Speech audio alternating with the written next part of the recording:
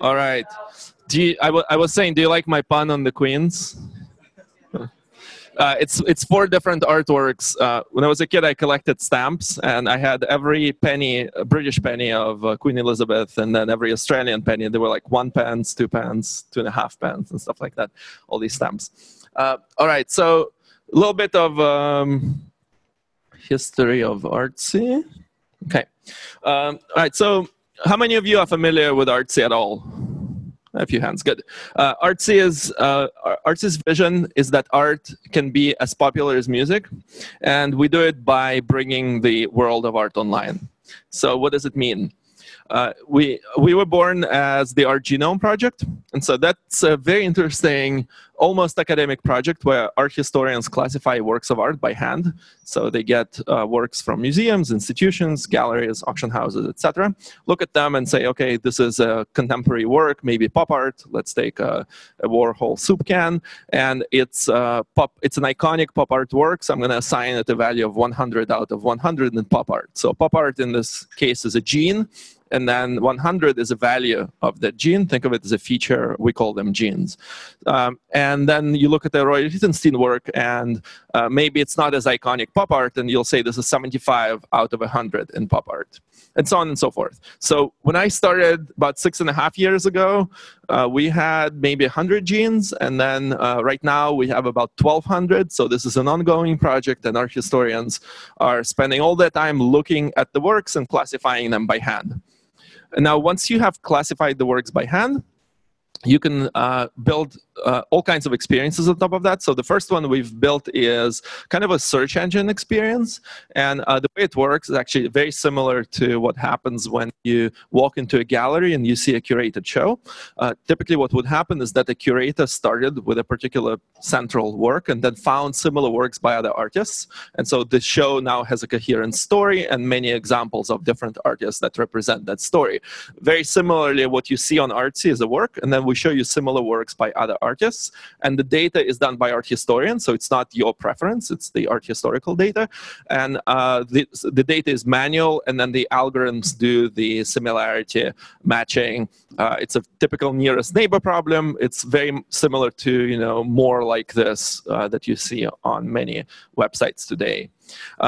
So the site launched in 2012, and today we can look back at this experience and really see Artsy changing the way people collect and discover and collect art. So what can you find on Artsy? You can find over 4,000, these numbers are a little bit old, over 4,000 galleries. You can find major institutions, thousands of artists, 700 museums or so, almost 1 million works today. We work with major auction houses and we do art fairs as well. So by all means, Artsy is the art world online, the fine art world online. So anybody who's in the business of fine art, in the business of either showing works or selling works, you'll find them on Artsy today. So you can find Artsy on the internet on all kinds of experiences, on websites, apps. If you have an iPhone, download our app, and so on and so forth. What's particular about Artsy is that, unlike many other art sites, we have fine art world credibility. So you'll find on Artsy the largest galleries, the most famous and popular museums. You'll find all the biggest art fairs, and so on and so forth. So including, the Louvre, Gagosian Gallery, and etc. And on the other side of this, Artsy is a tech company, and we pride ourselves in world-class tech and design. And this is often recognized by others. So, for example, the left image is actually from the iPhone 6 launch, where they showed Force Touch. And so imagine somebody on stage showing Force Touch, and what they had on their phone is Artsy. And they demoed that feature. That's an actual screenshot. There's another screenshot from the Apple Store with Apple TV. We have an app as well. So how do users use Artsy? There are multiple ways to use Artsy. It depends who you are. The majority of people discover art through Artsy and read our publication and know about us as a magazine, or know about us as the largest database of contemporary art online.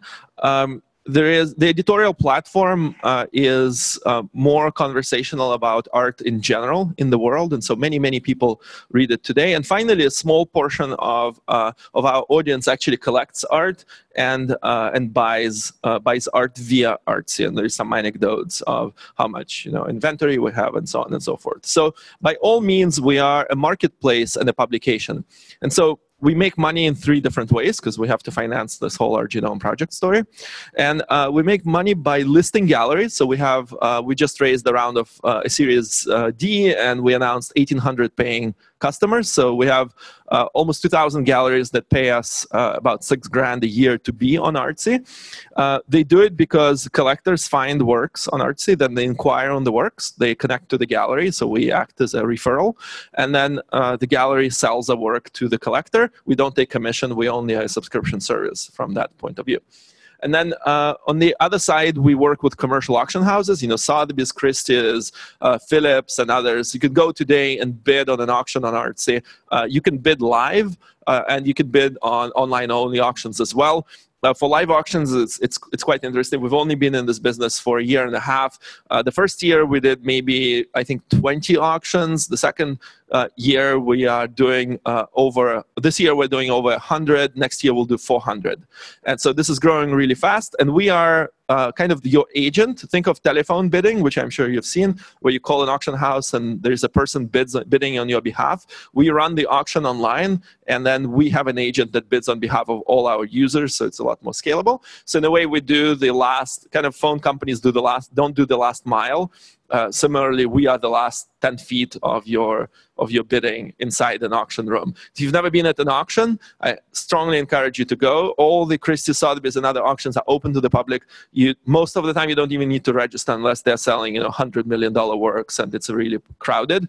But go see tens of thousands, hundreds of thousands, millions of dollars fly by in an auction.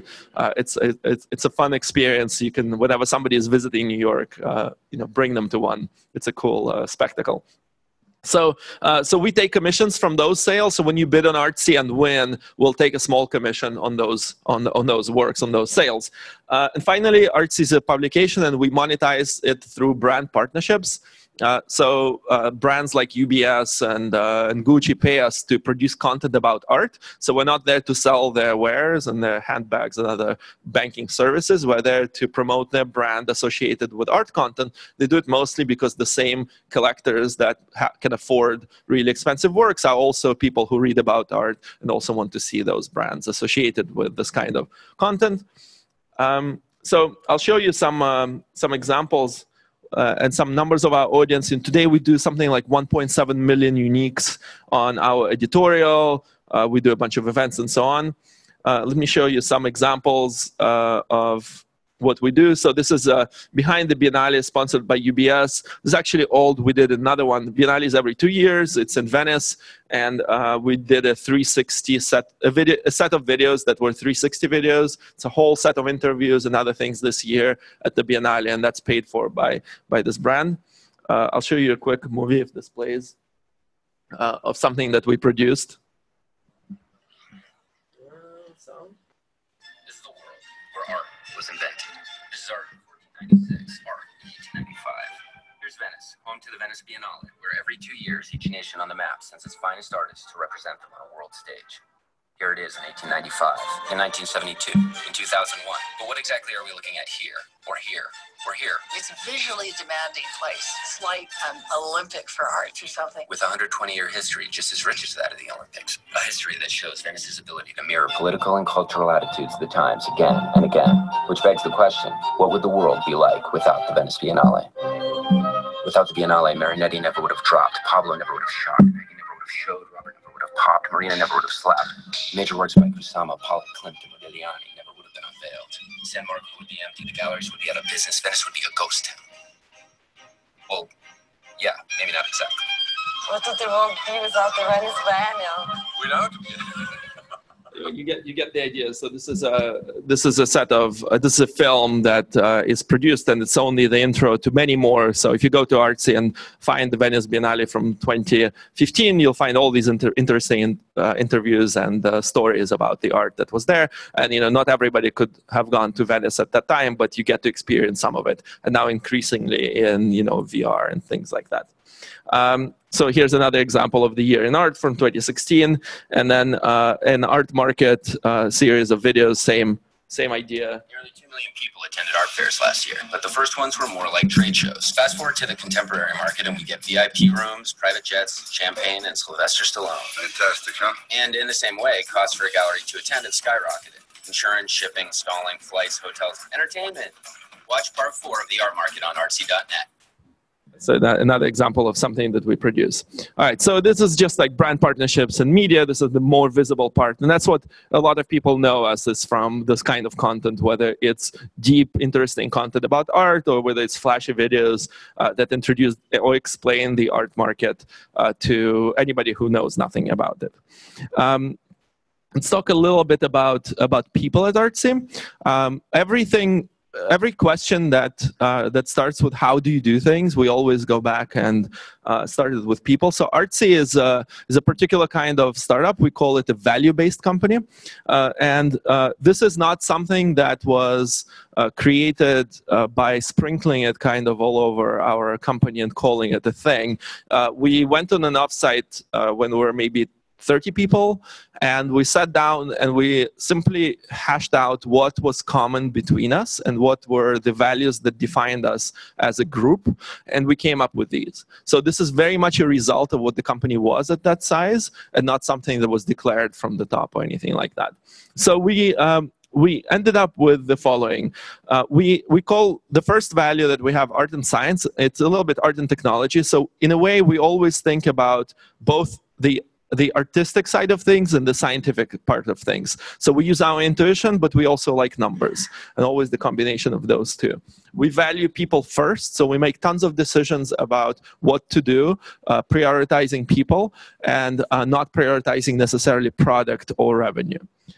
We are a very open company. You might know us for our open source. A very large part of our software is open source. That's just one example. We also tend to create a different environment around the art. Art world, especially the fine art world, is very secretive. We've tried to do things in a very different way. We tend to not criticize things too much and try to have a very positive approach to how we do things. Always highlighting the better things and maybe not writing about the negative things. And finally, and this is my favorite, a lot of times people will say, Artsy has amazing design, and oh, your website is so beautiful. And actually, don't remember a single time where we planned to have a beautiful website or great design. It came from a quality worthy of art. And so what that means is we looked at works of art in major museums. Imagine, the Mona Lisa or anything that doesn't belong to us, that really belongs to humanity and belongs to the world, belongs to our children, belongs to many generations of people. And we hang those works in these magnificent buildings. There's a reason why those buildings are built. It's because these works, they will transcend and pass on generation to generation. This is the most valuable thing in our world. And so what we try to do online is simply do a modest version of that. We wanted something that would be worthy of the art that we show. And that's what came out as this beautiful, clean design. A lot of the questions like, should I have a big Artsy logo in the middle or should I have the artwork in the middle, were immediately answered by saying we want something worthy of the art. The only thing that matters is art, and everything else can erase itself or become just a tool or being useful and nothing more. So we call it quality worthy of art, and we try to uphold this value ever since. We are organized in very interesting ways. Artsy is a complex business. We have a marketplace and we have this publication. So it's really hard to divide these things in certain very straightforward ways. We don't have one unique revenue stream and one unique business. So we found different ways to organize ourselves. So we call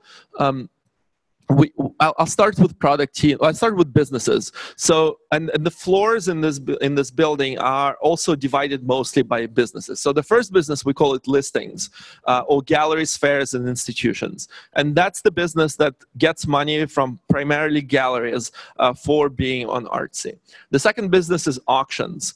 Auctions is where we get commission from our auction houses, our house partners that are selling art through the Artsy platform. And finally, content, which is all the brand partnerships business. If you take listings and auctions together, you can see this as a marketplace. When those two connect, it becomes a full marketplace. Now, product itself, it's really hard to divide product in auctions and listings because our customers, collectors, are not seeing this that way, right? You think about Artsy as one website or one application. So having auctions being very different from listings makes no sense. So we had to find ways to organize ourselves there. So we created these product groups. We call them partner success and revenue. So this is primarily, but not always, facing galleries. Auctions, which is very much a way of selling, kind of a vertical. Collector experience, which cares about collectors, and publishing, which cares about editorial writers, and so on and so forth. So if you think about these, they're much more role-based than who we collect money from. And then finally, we have a ton of common practices that need to span the entire company. So an obvious example is design. While design is its own team, we try to embed a designer with every product team.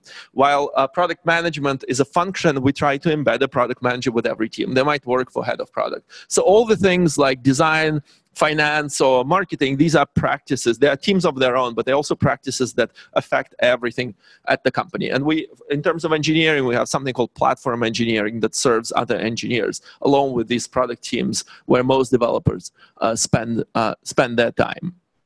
So that's a bit about how we organized. A few notes on hiring. We are pretty good at hiring. We like to do it a little bit differently from others. We don't torture developers on whiteboards, despite the fun that it is to look at someone be very nervous and trying to write code on a whiteboard. So we tend to source T-shaped people. This is a concept that was coined by the founder of IDEO, which is a very famous design firm. And a T-shaped person is somebody with broad set of interests and narrow specialty. So you'll find in our teams a lot of people who have had sometimes multiple careers or come from very unorthodox or strange backgrounds. You'll find MFAs on the engineering team and so on and so forth. So we collected all kinds of misfits that other companies would not like because they're like very straight on the resume and want to have, your Ivy League type grad that worked for a large software company and then worked for another large company and then finally had enough money to work at a startup. So we have very, very few people like that, and we tend to source people from all kinds of horizons. And then we call them T-shaped people. Broad set of interests, narrow specialty. Our typical process is that we start at the highest level possible. So I will take informationals, or my leads and directors will take informationals with any candidate first. Carter, our CEO, spends a tremendous amount of time with serious hires first before they actually get interviewed. We determine whether they are a fit at all, whether we think that you can succeed here. And then we actually do an interview, which is more like a broad experience interview. The question that we're always trying to answer in an interview is not, can you code this, but can you tell us what you've built, and can you tell us how? That's really important. This is the 50% of the interview process. We tend to do extensive references. So we will ask our candidates to provide references, and we will almost have an argument with the reference about whether this candidate is amazing or not amazing. What we want to hear is very consistent stories about how you or this candidate was really, really strong in the team that they were in. We use a comp framework, so we have a very clear idea of what every individual at every level in the company costs. We look at the market and we spend a lot of time analyzing what market pays. So we make we make offers, regardless of who you are, where you come from, and it's the market that determines what that offer is. And then we make offers, and usually people want to work here after a great experience, and so we have a very high acceptance rate. So that's our interview process. I can answer questions about all these things later if you want. A tiny bit about engineering. Everybody writes code here? Yes, great. Okay. It's huge. Artsy is a huge engineering challenge. We need a Trello board to even know who owns what project. We have literally hundreds of GitHub repos, services, applications, and so on. But Artsy originally started as a monolithic Rails app, and then we detangled it into many services and many other things. That's kind of an old breakdown of our languages. So a lot of stuff is written in Ruby. A bunch of JavaScript more and more these days, some Objective-C, Swift, and we have some Scala services recently. We use all kinds of backends. We started on MongoDB. We have a lot more Postgres today. We like systems like Elasticsearch because we don't have to reinvent the wheel. That's actually a good lesson. We started building search ourselves for the R-genome similarity search. And after 2 or 3 years of working on it and actually succeeding at launching the site on it and etc., we slowly removed that code. And today we use almost all Elasticsearch out of the box because that technology has matured. We do a lot of data processing, machine learning, and things like that in Spark, and we throw all the data in Redshift. That's our typical data pipeline. Again, can answer lots of questions. Most of our front ends are open source. You can see our website, our mobile app on GitHub. It's called Eigen. It's very popular as an example of a complex iPhone app. Force, which is our front-end website, went through many iterations. First, it had 2 parts, which was a main site that had a mobile arm that was very different. Now we've merged them because Google wants us to be responsive, and so on and so forth. Our management applications are typically done in Rails, so we try to make it very generic, very vanilla, playing lots of boring Rails apps, as we would call. So all our cool stuff is user-facing. All our boring stuff is customer-facing. We run on AWS. We typically start our applications on Heroku, and then they mature slowly into something that might require some vertical scaling, and we'll throw them on AWS. We used to use OpsWorks. We do increasingly Docker and Kubernetes for these things. Our teams do DevOps, so there's no operations team, there's no QA team. You own your services from the beginning until the end, and you operate them. And of course, we tend to share common practices using our platform team. Finally, most importantly, we are open source by default. That does not mean that all our software is open source. However, it means that by default, everything that we start is open source unless we think that there is a real advantage not to. So most companies think of this as, first I build something proprietary and then I see if I have any advantage to open sourcing it. We do the opposite. We start open source and then we keep something closed when it's a secret, and you will not tell you about any secrets, so it will just look like we're fully open. So, that's all I have for you. Brief overview, and I'll take any questions you want about any of these topics. You can email me if you want to do it offline, Twitter, and so on and so forth. Thank you. Do we have time for questions? I'll take a question or two. Hey, thank you so much. The presentation was really awesome and super informative in terms of like engineering perspective. Question is about Android. Seems like you don't really do anything connected with Android. There is no Java that you're using, unless there is probably an Android application that you wrote in Scala, which I don't really think is happening. Thank you.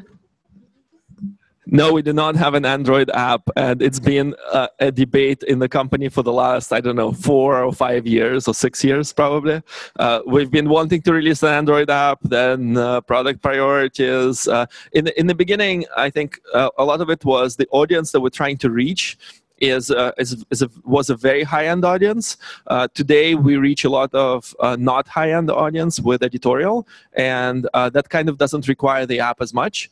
Our mobile experience is actually primarily geared to buying art. That's what the iPhone app does today, mostly, and then everything else is available without the app, and of course through the app if you have it. So when just for the anecdote, in the early days of Artsy, I would go to an art show. We did this like charging station, and during the first days, which is like the VIP preview, literally not a single person asked for an Android charger. And I think this has changed quite a bit, and Artsy is long overdue to release an Android app. So thank you for the question. Mike. Do you want to make? Let's go. Shout. I'll repeat the question. Yep. So I was just wondering more about the genome project, specifically, since considering genres can be kind of like the same with different art and qualities. How do you work with like the art historians, like making your database kind of flexible, and are there any challenges that you get when working with historians? So the question is, how do we work with art historians? How are we flexible, and what are the challenges working with art historians? I think working with art historians got the opposite of challenging, because every time you talk to them, they're fascinating people, and I learn so much. So I don't feel like working with them is necessarily a challenge. Now, on the Art Genome project itself, there is a lot of challenges. Think of it as a chemical, what is it called, the Mendeleev element, the table of elements, right? And the periodic table of elements, thank you. It's basically, that's what the genome is, and there's 1,200 boxes for every single work. So imagine you have millions of works, 1,200 boxes, and you have to fill numbers. So it's a huge data challenge in terms of user experience, and also at the end, what you do with the data. We've devised some really clever ways to navigate this. A lot is keyboard-based. Roop, who is sitting in the back, has worked on some of this stuff, and you can ask him a lot of the specific questions. That project was called Helix, and there's many others where we try to really create a user-friendly way of editing the genome. Then other than that, it's really a dictionary, a feature set of numbers. So, and then it constantly changes. There are new genes created all the time. There was a question here. Yeah. You guys have been partnering with auction houses, and the way the online auction has been growing, do you see that in the future online auction will replace the actual brick and mortar of an auction house? So we work with auction houses. The question is, will online auction house replace the brick and mortar auction house? This is a common question in the art world of, will the online experience replace the in-person experience about art? I sat in museum meetings years ago where the museum directors would say, we will never put the art online because what it will do is it will take away from the actual live experience of visiting the museum. I think by now everybody has convinced themselves that the opposite is actually happening, and the more you put online, the more people want to go and see the real thing. So I think if I want to see the real work, I will go see it if I can afford it, if I can be in the same city, if I can actually go there. If I know what I'm buying and it comes from a reputable source, then I already am not in the auction house today, because I call up my agent and they buy it for me, or I just bid online. This technology has existed for quite a while. Same thing with galleries. People don't buy art really like on a add to cart checkout. That's not common, and most people want to experience the work on the wall or standing as a sculpture, and engagement is not something that can be replaced by online in any way. However, as I was saying, the way people discover art has really changed. And I think the first interaction with art is increasingly on the internet. Whether it's on Instagram because somebody took a picture, whether it's on Artsy because you were mindlessly browsing through the Art Genome project, or whether it's from editorial because you read about some artist that speaks to you in their history and their process, and not necessarily in the work that they produce. And so discovery is now increasingly online, and the actual experience, I think, is only gaining from it. And there's more people going to see art today than ever before. And I'm excited about that. Yeah. Thank you, DB. My question is always, thank you. My question is always about blockchain. So that seeing the introduction of blockchain being the future to assist the art world, and there was a meetup that I missed last week about it. But so I kind of want to know how you think blockchain technology will help advance the art world, if you think it will. And also another question is, do you also provide peripherals like you talk about the art and the auction, but then I think about peripherals like framing, insurance, handling, those services. Do you also do that? And if not, are you planning to do that? Like, I'll answer the second question because it's easier. We certainly continue to be the platform for the art world. We don't want to be any of the existing participants, so we're not trying to replace any of the current players. We're not an auction house. We're not a gallery. We're not an insurance company. We're not anything that already is there. We are a new thing. We are the aggregate of all these. We are the marketplace online, and so our goal is to bring everybody through our platform and make it much more efficient, make it cheaper and stuff like that. So we won't be a framer and we won't be an insurance company, but most definitely will provide services through insurance companies and framers so that you as a consumer can have a choice about what you're using there. And I totally realize that with this kind of power comes a lot of responsibility. We see this happening again and again in other places like the Amazons of the world. So we're very careful to construct something that will be a win-win situation for everybody and not just for us. The second question around blockchain, I gave a talk on art world and blockchain. You can find it on my personal blog. There's a video recording and so on. You can find it there. And I think it's really a big question about the future. I'm very bullish on blockchain and Bitcoin. I think that in the future, more things will be decentralized. And as far as if you look at Artsy, which is a centralized platform in some ways, the question is like, what kind of value do we provide in a completely decentralized world? And I think it fits really, really well. Artsy's first mission is to help you discover the art. And no matter how decentralized the world is, you'll still need central places to actually have a great discovery experience, access it, make it available in one place. And I don't know where the data will be stored and how it will be distributed, but I certainly see that as something that will continue existing. And then in general, if you look at the company like Artsy, which has a ton of data on like primary market of sales, secondary market of sales, we really need to find value of using that data and create tools and services that are much more intelligent and that we're not using that as just we've hoarded the data, I have this information, and now I can manipulate the market because I have the information. That's like the opposite of what I would ever want to do.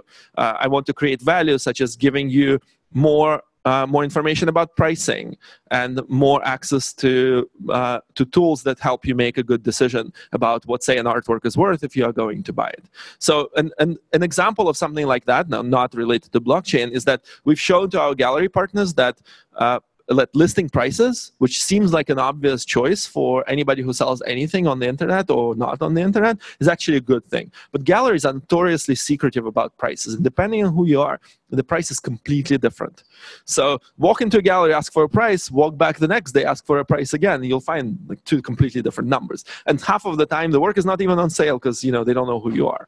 So this is all changing very, very quickly, and it's more like common commerce where information actually creates more value, and so we think the art market will go that way, and information will become publicly available.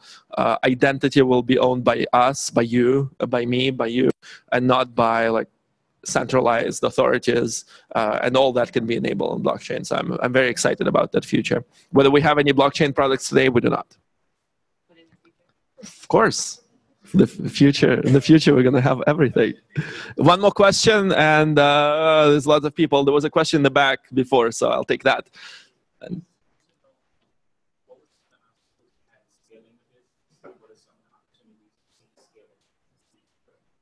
Yeah, so what are the obstacles in scaling the business, and what are the opportunities in scaling the business? I'd say the number one problem, so external problems, convincing people that the internet is a real thing.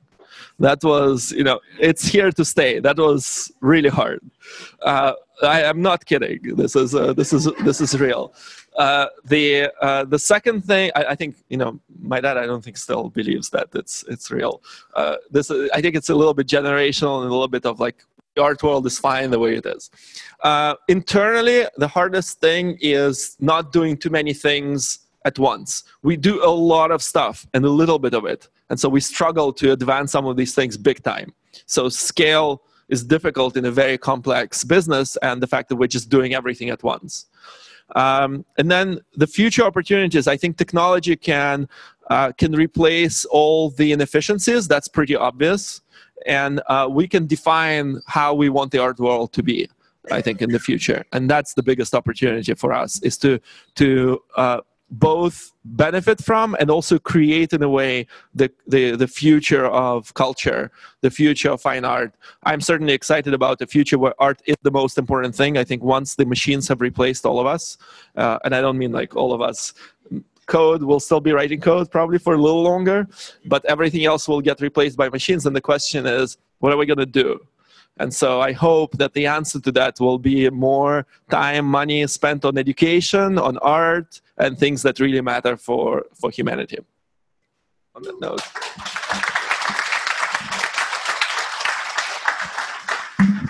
All right, everybody. That was DB, our CTO. Let's give him a second round of applause.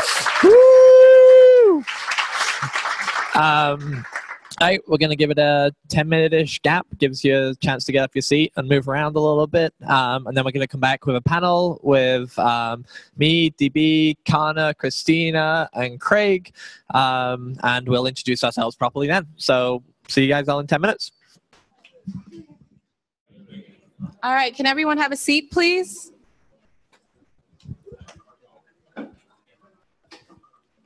Awesome. Let's give DB another round of applause for that awesome presentation.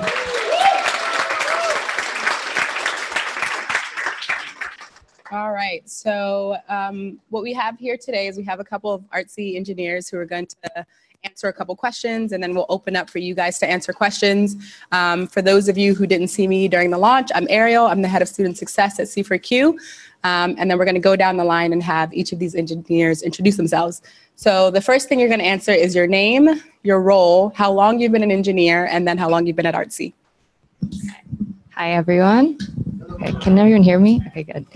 My name is Kana. I'm an engineer lead here at Artsy on the publishing team. I've been here for a little over 2.5 years. Was there another question? Oh, and I've been an engineer for 2.5 years. Hi, my name is Christina, and I'm an engineer here on the collector experience team. And what were the other questions? How long have I been here? Yeah. So this summer made 2 years. And how long have I been an engineer before that? Maybe at about 8 months. So you do the math. Hi, I'm Craig Spaeth. I'm the director of product engineering here. I've been an engineer at Artsy for just over 7 years. And I've been programming for about 12 years, but I don't know if I would consider that being an engineer every year, but maybe at some point I crossed from like coder to engineer. I'm DB, Chief Tallest Officer at Artsy. I wrote my first program, I think, in '92. So that's 26 years. Wait, how long have you been at Artsy? Oh, I've been at Artsy for 6.5. Hi, everyone. I'm Otto the Rocks. I'm an engineer at Artsy. I'm not strictly on a single team, and I managed to wipe the rest of my title bio off recently. And I've been here for 6 years. Awesome. Thanks, guys. So this is your first site visit of the year. Thank you guys for doing the inaugural visit for these guys. And a lot of them, all of them, will be entering the software engineering field soon. And they're really curious to find out what it's going to be like to have that first job. So the first question is, how did you get your first job? I've got the mic, so I'll take it. Yes. My first engineering job was, tiny bit of backstory. Wait, I think I actually told you first engineering job when I came to do your commit. Yeah, you don't need to know that. Yeah, no, we'll move that on. I don't know what your first engineering job was. All right, TLDR. Back in the olden days of Mac development, there was only one website you could go at to actually apply to be a Mac engineer anywhere. And so I applied on that. and managed to get a job working in Brazil, making Ruby Mac apps. So I got to do a bit of Ruby, which I was interested in, and a bit of Mac, which I knew of, and found out that when you combine the two, they just crash a lot. The first time I got paid for software was I wrote a calculator and sold it as shareware in the late 90s. It was called Expression Calculator, and some German company wanted to press it on CDs and sell it in the store. It was called Global Calculator, and they did 3,000 copies. It was written in Delphi, Object Pascal for Windows. And then the first job where I got paid to write software was I pitched a document management thing to some company. And they said, why don't you write it for us? Because it sounds like a good idea. And it was the worst experience ever because they paid me very little money and I worked like crazy writing this massive document management system. That was my first job. Ironically, the first time I got paid for programming was also my own thing in Delphi Pascal, where I wrote scripts that automated, if anyone's familiar with World of Warcraft or massive multiplayer online games, I wrote bots that would mine for you and play the game. And then I built a website to sell the bots and sell the gold. And then I learned to make websites, and I did a lot of freelance my own stuff. And then my first real, I'd say, career job would be actually Artsy, behind all that freelance and self-venture stuff. And yeah, I joined as the first product engineer person here. So it's been quite a ride. So my first, I guess, real engineering role, I went to a boot camp similar to you guys. I did a boot camp called Ada Developers Academy, and it's in Seattle, Washington. And the way that program was set up was 6 months in a classroom learning to program and then 6 months in an internship. So fortunately, I got hired by my interning company. So, yep. Awesome. So my first engineering job is Artsy, and I also went to a boot camp. So I went to the Flatiron School, which is in Manhattan, and I really, really wanted to work at Artsy, and they have like an open API, or we have an open API that you can use and make stuff with it. So I made a game. If you guys are familiar with like the Wikipedia game where you like you start at one link and then you try to get to another. So I did that, but with Artsy's API, and I built a game where you try to get from like one artist or artwork to like another artist or artwork just through its links. Awesome. Thanks, guys. So to take these developers a little bit deeper into your first jobs, what was that first day like? Tell us what that was like.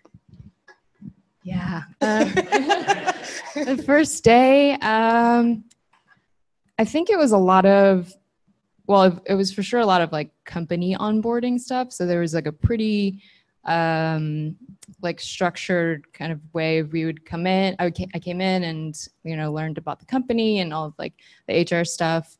Coding wise, I remember deploying to production on the second day of engineering with actually Craig, who helped me deploy some things. So that was really exciting.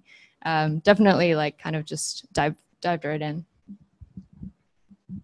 So since I had already been interning at the company that I got hired in, it was pretty seamless. It was just like another day. But I think my first day at Artsy was much more interesting. I think generally we try to get people to ship on the first day. There is lots of onboarding, but usually it's like a bug fix or a small, tiny feature. So yeah, that was fun.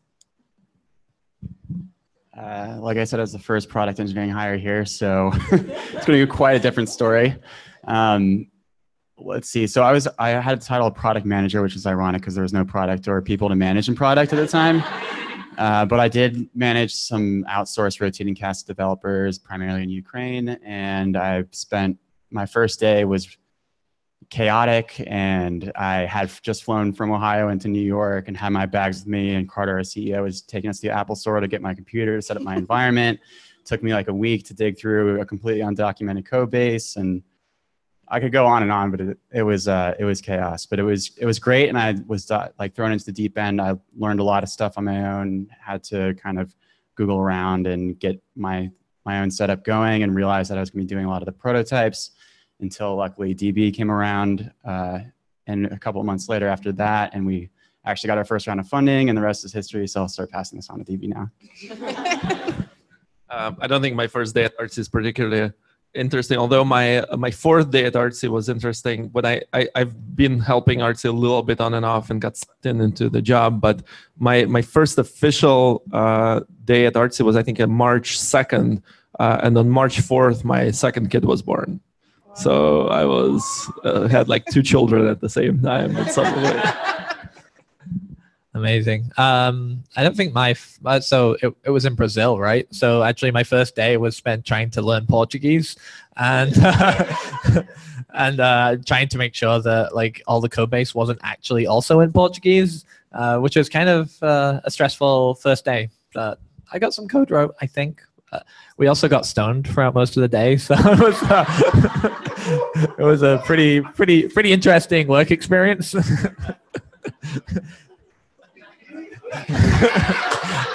Just telling you how it is.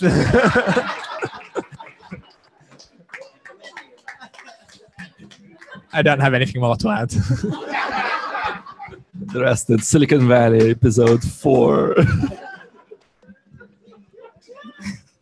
Thanks, Orta. So I hear a lot about hitting the ground running. I hear onboarding. I hear a few things about training and maybe one other random thing that Orta just shared, culture. What would you guys say is the most important thing that you learned on your first job?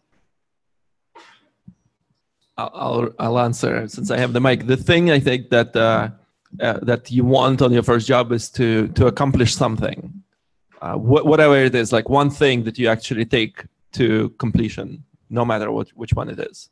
I like a little bit of code committed in anywhere, end to end. If you can get to deploy it, that's even more amazing. But that's really what you want to have done.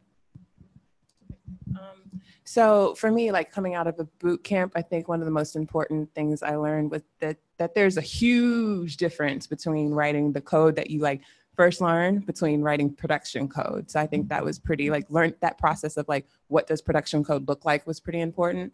And then I would say that the second one, like for me, I feel like the value of boot camps is, yeah, you learn the code, but more than that, I think you learn how you learn. So you learn how to deal with that uncomfortable phase of not knowing something and being unfamiliar with it. So I think on the first job, that kind of gets reinforced. Like you figure out that, oh, this is going to be my life for the rest of the career. Like I'm just going to have to continue to learn and be uncomfortable and vulnerable, and that's okay. For me, one of the biggest lessons was to very early on try and find somebody, like, you know, you're thrown into maybe hopefully a large-ish engineering team that you're going to borrow a lot of ideas and a lot of pretty much like mentorship from your peers, and really like finding people that you're comfortable with, and then getting to know them on like a personal level, and, you know, helping them out and having them help you out. Finding those kinds of relationships, I think, was really important early on. To piggyback off that, Kana, can you talk about the process that you went through to find your mentor, or whether or not your first job actually had a formal mentorship process? Yeah, sure. So Artsy has a, I forgot what they're called, it's like Spirit Guide. And they are a mentor, but outside of like your immediate team. So they would be, actually, I didn't have a mentor when I first came on board, but ideally that person would be like somewhere in finance or the arts teams or whatever. And they would help guide you through like more of the kind of like social company-wide stuff and questions you might have. But then for like, I guess if you join a company that doesn't have like a structured mentor system, which I think for me, when I started, there wasn't necessarily anything like that for artsy engineering. It ended up I kind of just ended up like asking Craig a lot of questions. And yeah, because he was my immediate boss too, and he still is. But yeah, getting comfortable with your boss or anybody who you feel like is that you can talk to. So I think while we didn't really have a formal mentorship, I guess, structure set up, mentorship was something that was really important to me. So like, it's kind of like one of the things that I guess I would say I negotiated. So when I started, I definitely did have a dedicated technical mentor, and that was the person that I would direct my questions to, and kind of the person that I felt like kind of partnered with me in my growth and evolution as a junior engineer starting in Artsy. If I may add, I think we do okay with mentorship. We do try to assign mentors now and make it very explicit. But it's a great question to ask a company before you join, of whether something like that is going to happen, or you'll be thrown into the pond and learn to swim by swimming.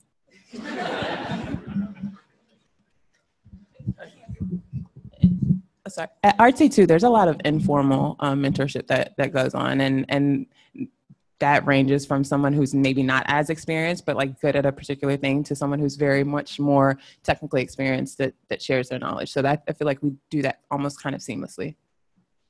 Awesome. Still on the topic of the first job, when did you guys start to actually feel like you were contributing? And then what do you say to someone who doesn't feel like they're contributing when they first start on the job? I don't think I'm contributing.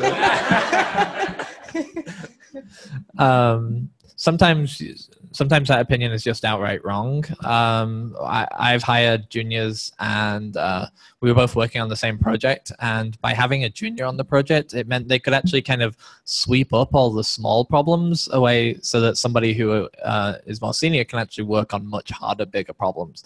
So even if you really are just doing lots of small things in order to, both level up yourself and to make features on a product, by enabling somebody else to be able to spend time concentrating on larger issues, you're also contributing. It's not always strictly about your direct contributions to a project. It can also be about enabling your team to be able to pull off harder ideas. Yeah, that said, contributing to a code base in any meaningful way, even if it's a typo, is valuable. And I encourage you to find lots of typos in Orto's code and go and PR that. And he has a lot of typos. Yeah, I was just going to add on to what Orto was saying, that I think I've always tried to emphasize getting a deploy to production when onboarding new members, and trying to find something that's as simple and small as like a CSS change, or like the most minimal amount of code, just to get someone going through the flow of things and being able to actually get something in production and get that win as soon as possible, and then finding that all the opportunities to continue leveling up.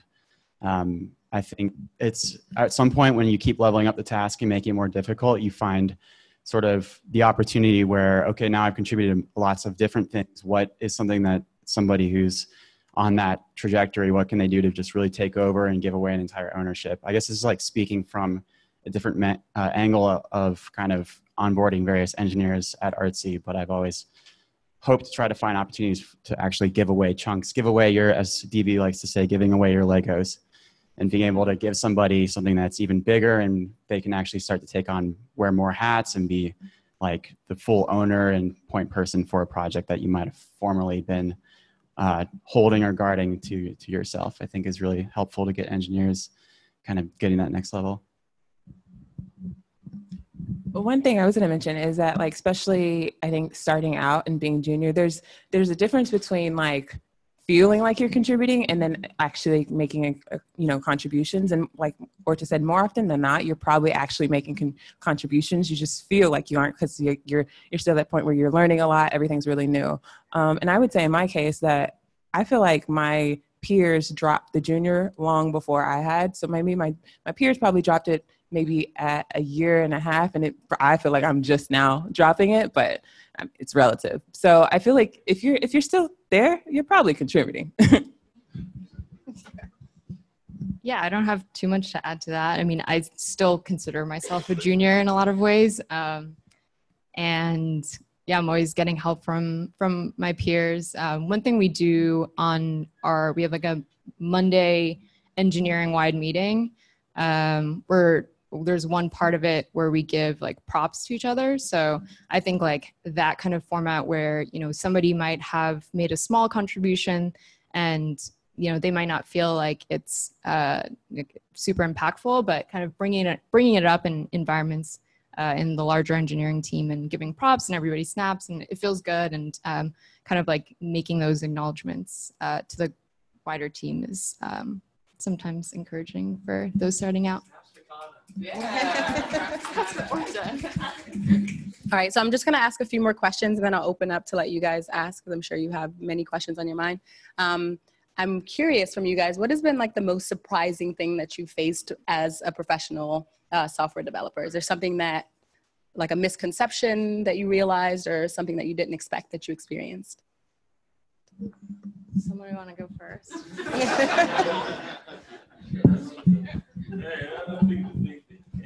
I'm always very surprised by how I'm so convinced that something is right, and then 2 years later, I'm so convinced that it was totally wrong. And also, and I think a lot of it is because technology changes. And so sometimes the right answer now is really the wrong answer later. And so you make a choice that's very deliberate. You're going to have to live with that choice for a very long time. But something will come up that will completely change the equation.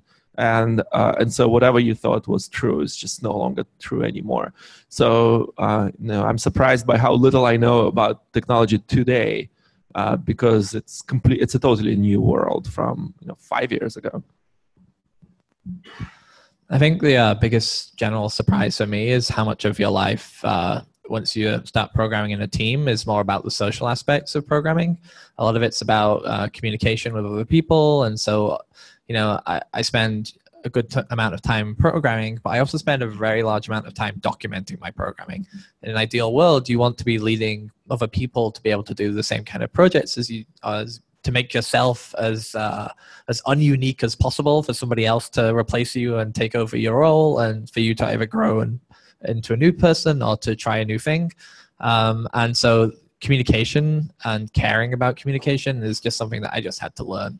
And it's a little bit harder than code sometimes.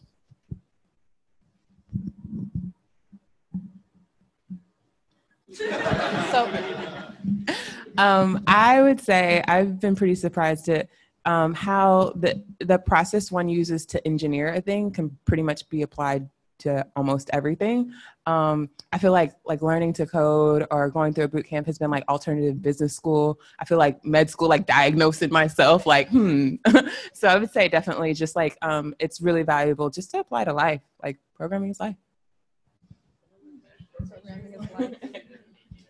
Just to piggyback on what Orto is saying. Wait, sorry, I just lost my train of thought. Somebody else want to go? I'm starting to lose my train of thought too.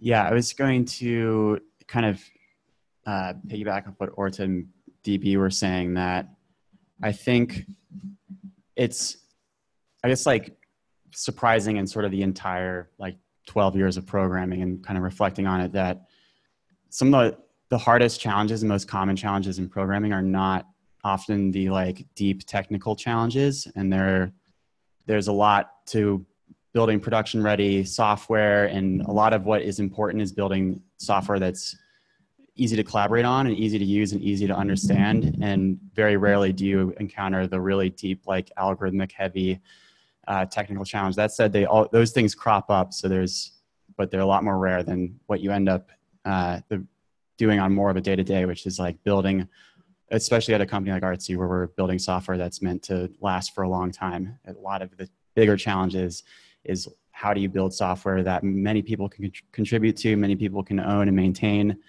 and really more human challenges than necessarily technical challenges. I think on the tail end of that, I'm surprised anything works, knowing how the software is built and how messy and complicated it is. So I remember one fun thing that you guys should totally do is after the first month or so of engineering work that you're doing, kind of go back to the first things that you PR'd and that you submitted and look at how terrible that code is and then just like make it better. Cause I think that's like a huge learning thing too. And even like I'll look back on stuff that I wrote when I first started and just be like, I'm just shocked that somebody would accept that PR. But yeah, that's all part of the learning process. Awesome. So I'm going to ask one final pretty personal question, and I want you guys to be honest, 3-part question. So what's been the biggest challenge or failure that you guys have faced as software engineers? What is something that you're the most proud of? And then what is some advice that you have for our developers here? So wait, I choose one of those? All 3. And you have the mics. So I could say the most proudest thing that I've done.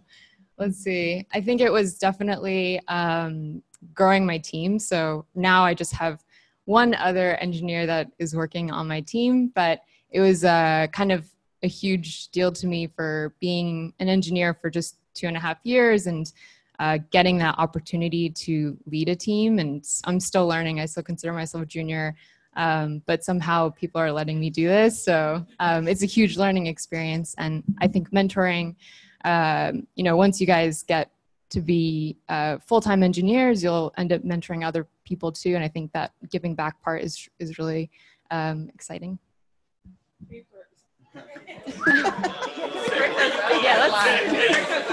Yeah, I had to think a little. we can come back to that. Okay. Does anyone want to say anything on the first question? What was the first question? Failure. Failure, something you're proud of, and then advice. I did say the proud of one first. We could do proud of first. I would say one of the things I'm proud of would probably be contributing to open source, because like maybe a year ago, that is something I totally wouldn't have had the guts or courage to do. And then second, writing a blog post about my experience at Artsy. Again, just kind of being in the front and yeah, that's not my thing. So just sharing my experience and being really vulnerable made me pretty proud. Christina, what open sources do you contribute to? One has been Babel early this year, and then Rake, Ruby, and a few small changes to Ruby as well. Little, probably 1 million stars or something, GitHub stars in total there. Just some small little projects you never heard of. Yeah, I guess not. I mean, very much what Kana said, my proudest moments in my programming career is being able to, like I said, I joined Artsy as the first product engineering person. I've grown with this company. I've been involved in growing this amazing team with incredible engineers that I'm sitting here with today, and being able to see Kana being able to take on such amazing, incredible amounts of engineering challenges and growing a team herself, and Christina contributing huge open source projects and working with brilliant engineers I'm standing with here. It's been definitely my proudest achievement has been just the team that I've been able to help build and see the amazing accomplishments they've made. It's hard to be proud of many other things when you sit with 4 other engineers who actually don't have a technical background, did not go to do computer science in college. I'm the only one on this panel, I think, that did. The Kana did as well. But ultimately, these people, when they were in school, probably didn't think that they would be engineers, much less contributing to Rake. So I'm very, very proud of what they have accomplished, and proud of it being able to enable something like this at scale at a company that's doing extremely well. And I'm proud of all of you having chosen to go into this field as well. It turns out if you start managing people, then it's actually the people that starts to become the things that you become the most proud of. So just in the same way as Craig and Kana and DB, I'm very proud that I actually managed to make a team, and then actually even more prouder that I managed to dissolve this team into other teams. We managed to build our own culture within the company, and then managed to distill that culture, like the mobile culture, in all these other teams by like dissolving it. And so I don't know, it just kind of, like how people say when they become a parent, you reprioritize everything and focus around that. Like when you start managing people, you start to like think about programming and about developing in a very different way, and it reshifts your priorities. And that explains why all of us that have done managing here and have only really talked about the way in which we've had relationships with people and how that's been the thing we're most proud of. Which brings me to the thing that I'm not the most proud of, which is one of those relationships is kind of not feeling great. So like these are the things that like I should be spending my personal time on and improving. And like relationships and people are like the most important part of this kind of project. So taking the time and trying and fixing this like bit by bit is realistically the thing that I'm doing at the moment. So yeah, that's my people. Since everybody talks about people, I want to add something that I'm proud of, just a random example of something that I'm very proud of, that is technology. And this is not at Artsy, but something that I've carried with me for years. I was working for a company maybe 10 years ago. It was a boring enterprise software company, and we had a technical challenge of getting hardware information from computers in Java. So we wrote this like some helper code, then we bought some library that was doing it, and it was doing it poorly. We started a project and open sourced it. It's called OSHI, Open Source Hardware Information, or something like that. And for about 4 years, 5 years almost, nobody contributed to that project, and it was just us doing a little bit of code there, like one and a half person literally. And then I came to work at Artsy, and that project kind of went to sleep and nobody cared about it. And then about 3 years ago, it got picked up by a few people, then a few more people, and a few more people. And now it's hundreds of people doing this in it's GitHub/Oshi. And they are contributing code that collects hardware information from all kinds of things, disks, motherboards, CPUs, and stuff like that. And it's used all over the place. And it's something that I started in 5 minutes, spent like an hour of my life on, but it took a whole life of its own. And I'm very proud for just triggering that something that I needed and putting it out there. And it found a community of its own, and I'm not part of it by any means these days. A failure? Okay, I think we talk about this a lot. I think Artsy had years to find itself, find its business and what we're doing. And in some early days, we made technical decisions that were very easy to make as a small team, in the way we model data and the way we built some services. And I think, in hindsight, I would have made very different choices. We're paying a very high price today, having to refactor our way out of the mess that I have created. So it's great that I'm still around as a historian of that code base, but I'm not proud of it in many ways. And I have people who are really struggling making ends meet in that code base. And I effectively created the thing and passed it on, and they suffer now, and I'm not proud of it. I guess on the less serious failures, I definitely had many Friday night happy hour deploys that I've not been very proud of, and have taken the site down in the early days more than I should have.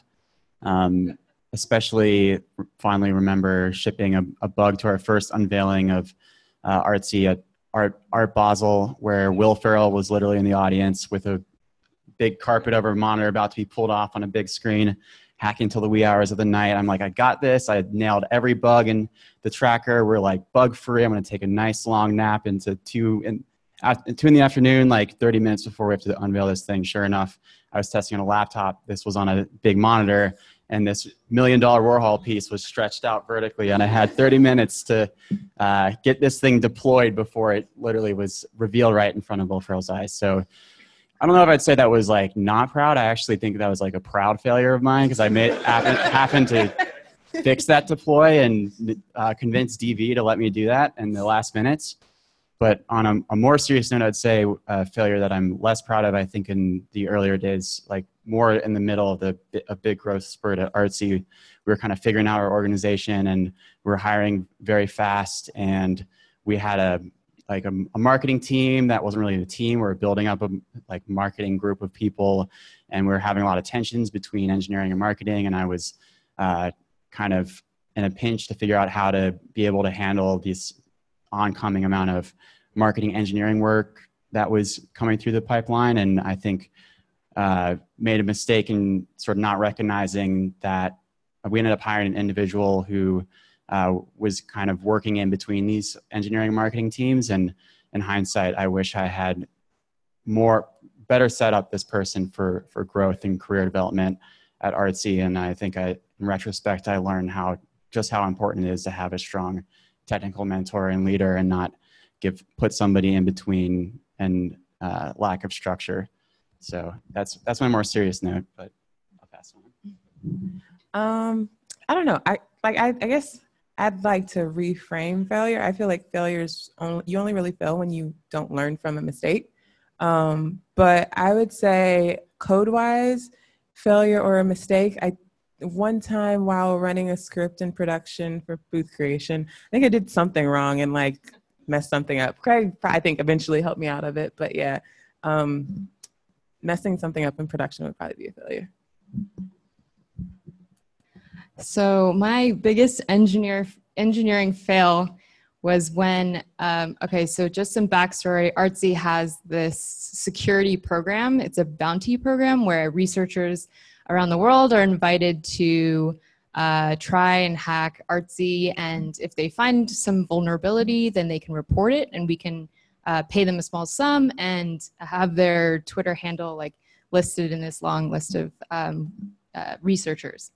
So one time when it was maybe I don't know how long, maybe a few months into working at Artsy, I accidentally exposed an API key to production, and some hacker person found it, and they were able to retrieve a bunch of email, pretty much all of our email addresses, and they reported it, but instead of taking the small sum, they asked for a very large sum. And then, I don't want to get too much into the details, but I will say, though, that the recovery of that was really, I thought, elegant, because I wasn't blamed for that error. I mean, we have a we have a pull request kind of process where an engineer, you would basically ask to review a piece of code to another engineer, and they will say yes or no and hit merge, basically, and merge it into the code base, goes into production. And so because that process is kind of a dual person thing, I mean, I wasn't as much involved in the external communication, but Craig, who was handling that kind of external communication, handled it really gracefully. And, he didn't mention my name or anything. He was just saying we as a team did this, blah, blah, blah. This is the result. And I thought that was really, nice of him to do that and not fire me. So that's a fail. So it's a fun anecdote. We ended up having to use all our Russian hacking skills to find who the person was. And gave him a call directly with our attorney present. And that changed the conversation a little bit, but we did end up paying some money. But I think the way we handle retrospectives and problems like this is good. We definitely don't have a culture of blame or anything like that. And that shows we want people to be comfortable pushing code, and we try to create process. We think it's all these things are failure of process, not a failure of people. And then I have a bigger failure than Kana in terms of monetary value. I insisted that we, because we are superstar developers, that we can add reserve pricing for our charity auctions quickly. And I was the one arguing for what's the big deal? Let's add reserve pricing into the system for this auction that's happening in 3 days, and we can totally do it. So, and I volunteered to code it. We're like a smaller team. I wrote a lot of the early software. So I wrote reserve pricing, and the auction went well until somebody came to congratulate me for reaching a really high price for a lot. And I looked at the price and I was like, this is weird. It jumped $12,000 up. Turns out after reserve pricing, the next bid that the system took was the max bid of the person and not an increment.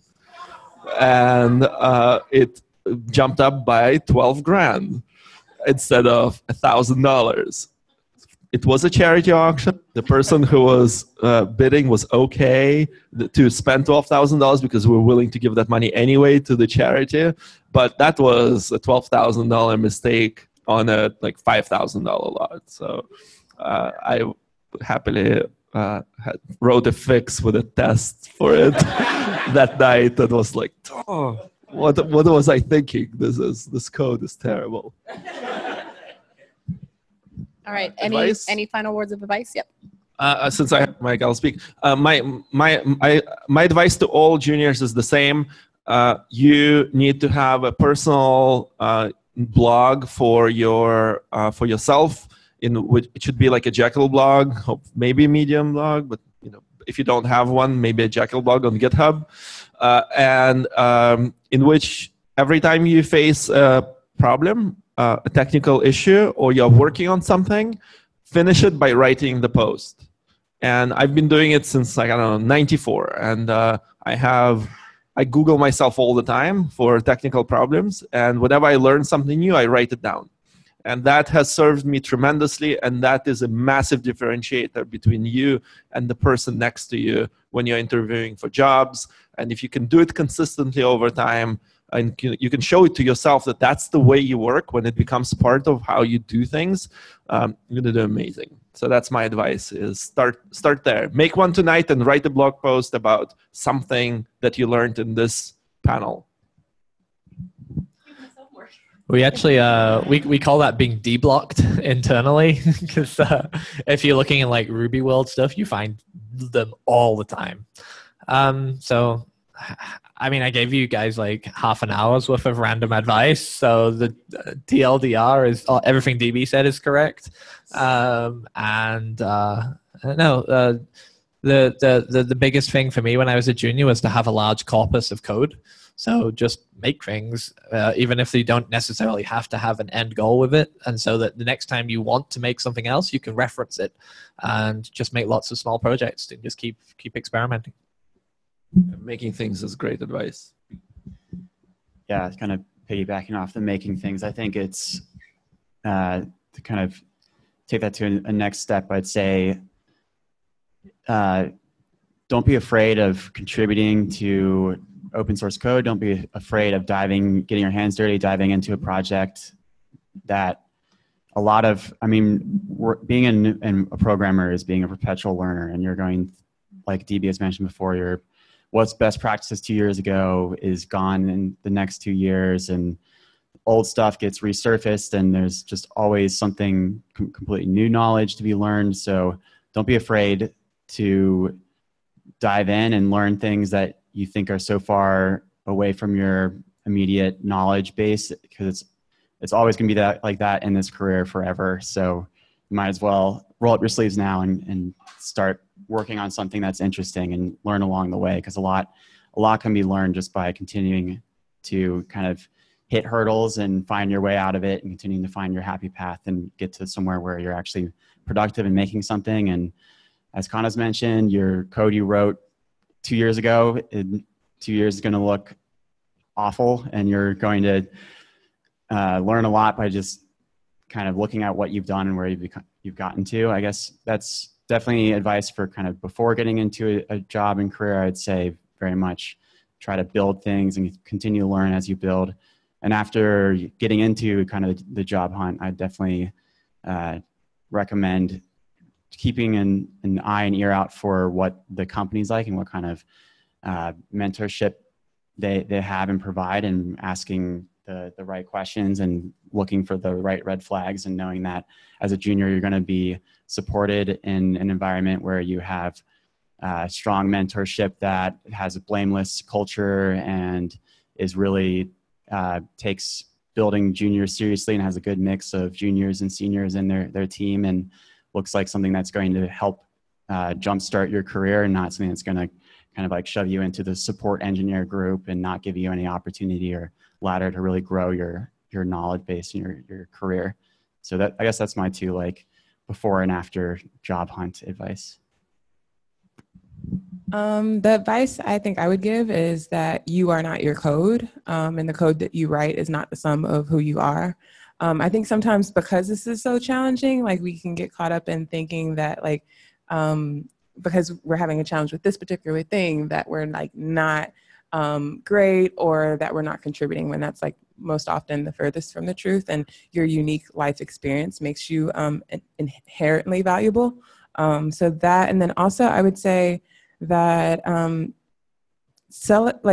be mindful to celebrate like how far you've come, because I think as you continue to like move the marker forward and constantly strive to make progress, that you kind of forget how much progress you've made and how far you've come. So it's really important to like reflect on like what you learned thus far, and like even your first day at boot camp, what that was like to like now, and your first interview to like when you finally get your job. Like really make sure to reflect on those things, because it gives you the push to continue going forward and not get burned out, and remembering that you have been successful and will continue to be successful moving forward.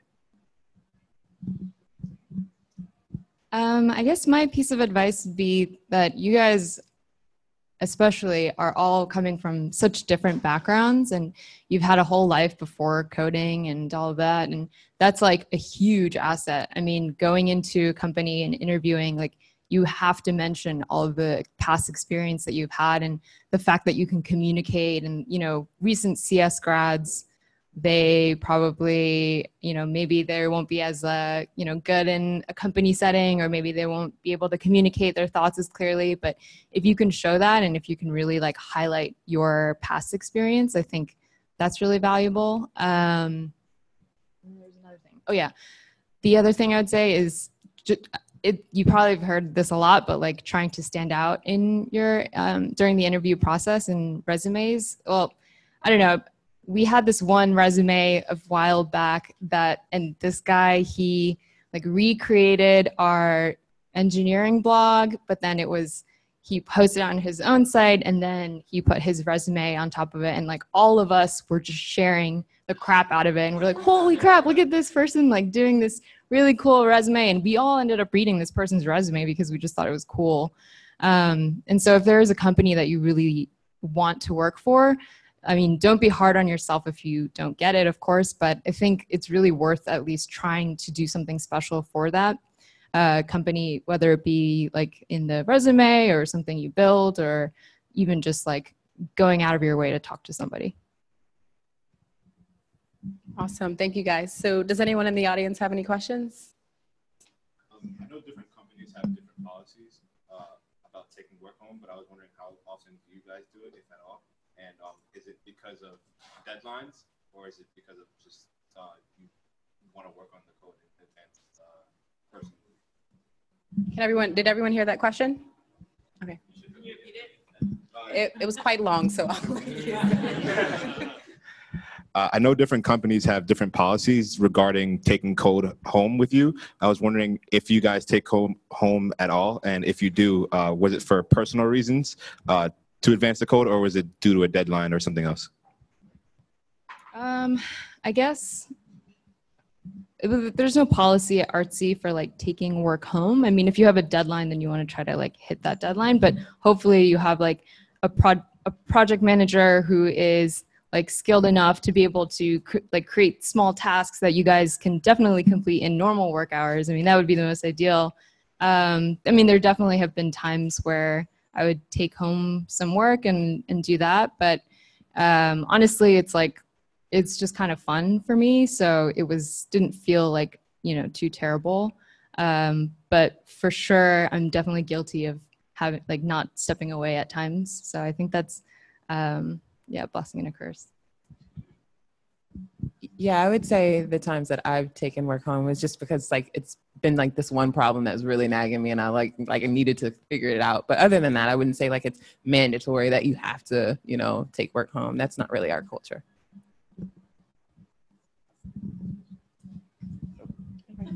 I know. I'm surprised you're not working 24/7. Hi, my name is Kyla. Nice to meet you guys. Good to see you again. My question has more to do with your experience before coming in, because you talk so much about how being an individual and all the work that you've done before really does influence and impact you as an engineer. And so I was wondering, what's something that you guys bring from your past experience that actually makes you feel like you're a better engineer? I guess I'll answer because I'm Mike. Well, it's also very artsy appropriate. I've been drawing and painting since I was really young, and I have an art degree, and so like obviously I found artsy, and it was a perfect fit again. And I guess from that past experience being more of a self-starter and creative type, I always tell people that code and programming is way more of an art and than it is a science. And in many ways, I think it's actually, personally, I find it's more of a field that might align with, say, like architecture, design, and in ways I guess goes back to what I'm saying about how code can often be more of a human problem, more of something that you need to be writing elegant code that people can read and understand more often than you need to write for machines. So I guess from my art background, I find a lot of parallels in that respect. Thanks. I attended a hacker school, but for designers before Artsy, before the job before that, because I felt like design was something that I was really interested in, and that it was something that like I could do. And so I learned how to do print design, and that actually made me a significantly more useful programmer, because it gave me the ability to maybe not be as good enough a designer as someone here, but enough to have an eye for it and to understand the general like feel. So if I needed to finish some design work off for somebody or try and like gauge what something should look like at a different size, I had all those kind of skills just there for me.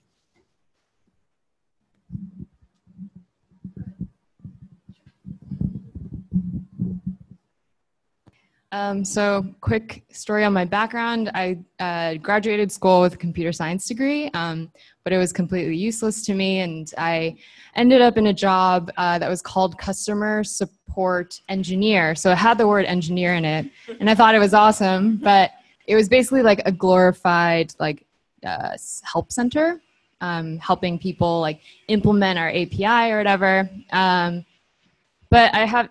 I have terrible communication skills, and I think like learning how to write like an email, like very basic things, or learning how to talk to a client, or I think especially this one is important, is kind of like treating your coworkers as if they're your clients. So like if we work with like an arts team or with our marketing team, kind of like really giving that perspective of I'm a person, I just happen to be an engineer, but let me talk to you as a person. I think all of you guys probably have that kind of skill as well, coming from different backgrounds, and that's super valuable.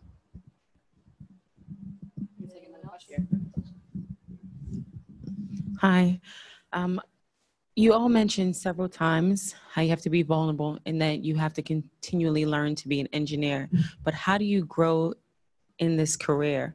So things that I've been watching and looking at for like the past 5 years, and how tech changes so regularly, how do you grow? Because I see the person that may have come from any corporate landscape and decided that I'm going to now be a startup owner, or a startup founder, or I'm going to be a product manager and maybe become a project manager, and I may move up to be a CTO. And like, that's what I see. I see you grow from being an engineer, and you may go to CTO, or you leave and you start your own. And that's a spectrum that I see from reading. But how do you grow when you're continuously learning? Like right now, we we just finished, well, we're finishing up Java, and we start Android in our cohort. They would do 2 cohorts right here. So for Android specific, we start Android on Saturday. And some of us have these backgrounds with other coding languages, and you talk about Ruby. And then Volker mentioned, that we don't see any Android stuff, but maybe we might help change that. So you're continuously growing, you're continuously learning new languages, getting softer skills, treating your peers on another team as clients and stuff. But what do you do? What's the trajectory? It's a good question. I've grown in many ways in this environment where technology changes a lot. So my experience, there are really 2 career paths in engineering. One is very technical and one is very managerial. That's traditional career paths, right? So you become an engineer, then you become a more experienced engineer, and then eventually somebody comes to you and says like, do you want to be a stronger engineer or do you want to be a people manager? That happens often. And another way of looking at it is,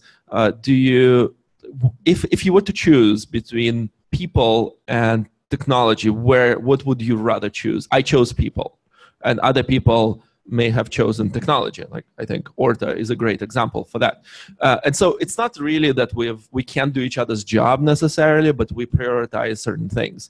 Now, there are other things that you learn anyway, and I still learn more programming languages. I've picked up Ruby for the first time 6 years ago. I've done Scala for the first time at Artsy, and or Elixir. So TypeScript, I yet have to do a single line of TypeScript at Artsy. I have like pros of TypeScript around. So these things, technology, languages, and maybe new processes, this is lifelong learning. But whether you're on the management track, larger and larger teams and working with more people, it's one track. And the other track is just how big is the problem that you are trying to solve and how impactful are you in the size of the problem. How can you take small systems, larger systems, very large systems, and be really effective in those. So I think these are like orthogonal things. I hope this answers your question. Hello, I'm also asking a question related to technology changing so fast. So you mentioned in your presentation that your team worked on developing the technology behind similar search, and then you decided to go with something that was already out there. So how does a company deal with that? Like, where does that code base go? And those people who worked on it, the engineers, what happened to them? How did they deal with what that? happens to engineers when their code gets deleted? I think code that gets deleted is the best kind of code because you don't have to maintain it. I think code is a liability, not an asset. And I'm very, very serious about that. It's the less code you have, the better it is. So it's the best day of any engineer's life when their code gets replaced by somebody else's code or a system that is so much better than what they could ever have come up with. It served its time. It's time to retire. That's a good thing. We don't retire enough code by any means. What happens to those engineers? Well, hopefully they've moved on from that code base a long time ago and are doing something much more exciting now, or can go do something much more exciting than to maintain their crappy code that they wrote 3 years ago. And they look back at it like, oh my God, did I really write that? So with skills evolve too. So that code that was written a long time ago is probably very, very bad anyway. Yeah, it's always, it's an opportunity. If we don't, certainly engineers don't get trashed with the code that we trash. It's an opportunity to celebrate the fact that we don't have to maintain this anymore and that person can move on to bigger and better things. Definitely agree with DB that we like killing code. Yeah, this is actually important, I think, for learning. I can give an example of at least one engineer that was so good at debugging Windows processes and was like the best kernel debugger that I've ever met. And it became his specialty, and he never relearned to do anything else. And at some point, the company where I was working at Microsoft, the group decided that we're no longer writing C++ code, and now it's .NET world. And the kernel debugger lost his job because that's all he could do. And he never, the sign was on the wall, but technology evolved, and he never evolved with technology. and he had about a whole year to relearn as everybody else was, and just decided that he's irreplaceable. So, you are always replaceable in a code base, and the code will be gone before you know it. I didn't think that also goes back to the part of you aren't your code. So like this attachment to it, there really shouldn't be it, because it's an opportunity. So I'm very much from the background of work hard, play hard, and this might not be so technical based, but I'd like if all of you could just answer either in one word or one sentence. What do you do to de-stress? No, Orta. No, can you?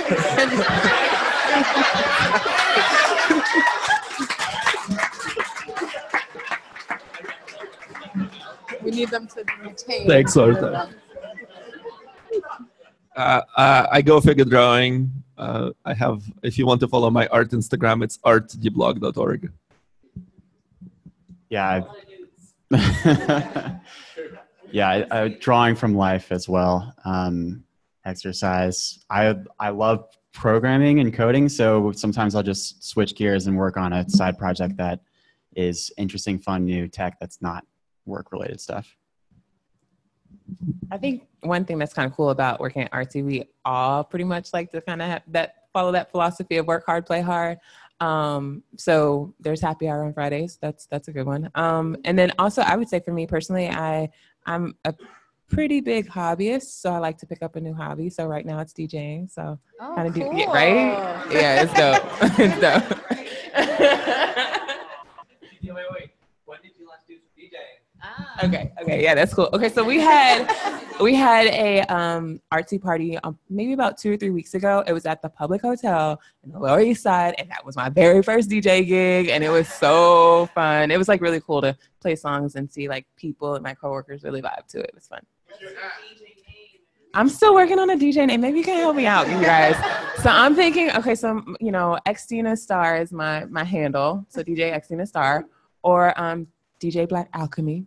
I like that one. And then also somebody recently termed DJ Gold Shoes, because I wear these shoes, But so I'm taking suggestions. So.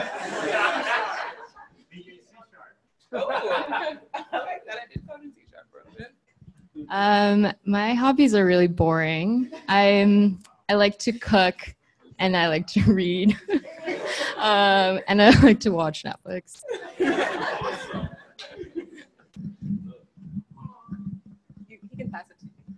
Okay, my name is Ivan Mendoza, and I have a question for you two guys, since you come from a bootcamp background. How do you overcome the imposter syndrome? Well, oh man, I still have it. Like every single one-on-one I have with Craig, I'm like, oh, yeah, I don't think I'm right for this role, or like, I don't know how to do this really basic thing. I think you're gonna just pretty much have it for the rest of your life. Maybe, I don't know. Maybe Orta and DV and Craig could speak more later in the career, but for sure I still have it now. And I think that helps you to learn, like, let's say what you were saying about expanding, learning new languages or kind of keeping up to date with technology. That really helps when you are comfortable with going into something where you don't know what's going to happen. And then just kind of being okay, like sitting in that discomfort, you'll just get used to it and it'll be okay. I think it's important to kind of recognize that usually people that have like imposter syndrome tend to be high achievers. So the fact that you have imposter syndrome is kind of because you expect a lot of yourself. So that's important to keep in mind. And then as far as like how to cope with that imposter syndrome, I found that having like a good support system has really helped me. So being here at Artsy in this culture has really contributed to a lot of my personal and professional growth. And then also having someone kind of similar to you that can kind of validate your experience. And so I often talk to Khan and we can be like, okay, yeah, I'm not the only one. And it's normal. It's normal to like struggle with things that are challenging. So.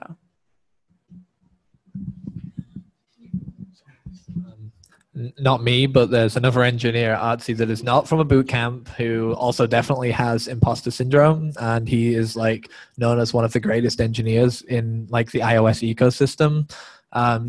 You don't have to be from a boot camp to have imposter syndrome. It's very legit that a lot of people just don't feel entirely comfortable in where their position is. But chances are, if the people around you think that you're good for that position, then you're good for that position. He wrote books on this stuff, so it's always incredible. I think it is just something you have, and you always wonder whether you are good enough for anything that you do. As more experienced leaders, we try to learn and to teach, to tell people who are good at what they do that they're really good at what they do. And I think Kana is great at what she does at her job. I don't mean good. I think she's great at this. And I hope that every time she has this, she hears from all of us that she's great at the job. So you're all great too, but I want to... Yeah, I 10,000% echo that. We can move on to the next question now. Oh, sorry. My name is Tyshawn, and I heard a lot of you guys actually talking about side projects, and I was just wondering if any of you had side projects right now that you thought were really interesting.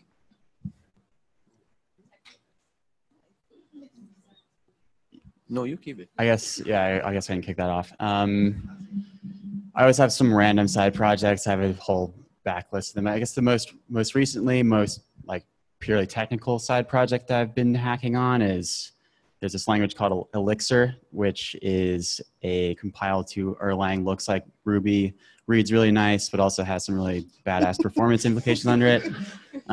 So I've been working on a full stack framework that's sort of a, this is all the hipster stuff in one sentence here. GraphQL meets Elixir scripts to JavaScript compiler, like bespoke dev experience. Anyways, it's codename Griffin, which is the antithesis to the Phoenix framework, which is the main framework there. And then on the other hand, a side project that I seem to unearth too often is just rented an apartment recently and went through the chaos of that. So I built a little web app called No Fee Digs that scrapes all of the no fee listings across the web, aggregates it into one search engine, and lets you filter down to exactly what apartment you want to find and skip all the broker madness. So that's been useful. nofeedigs.com. But the scrapers aren't maintained anymore, so it's not very useful right now. The second one is an opportunity for anyone here, and the first one is a good example of why nothing works on the internet.